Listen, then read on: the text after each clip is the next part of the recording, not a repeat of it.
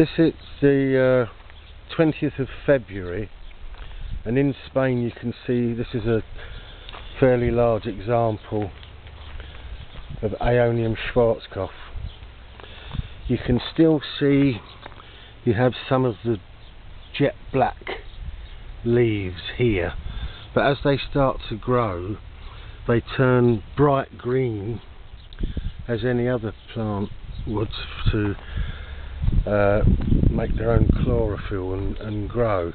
There's a slightly smaller plant over here of Schwarzkopf, and again you can see you have the narrow leaf shape with a pointed top, but they are going bright green and they're in fact flowering.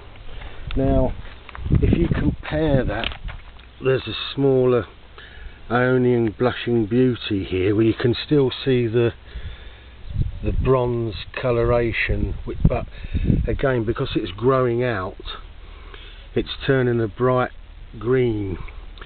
But if you compare the Schwarzkopf shape of leaf to the Blushing Beauty, it's totally different. So at this time of year that's the best way to tell the difference between a Blushing Beauty, which is this plant, and a Schwarzkopf, which is this plant, that are pretty much going green as opposed to being black. They only go jet black towards the end of the summer when the sun's been baking them for some time.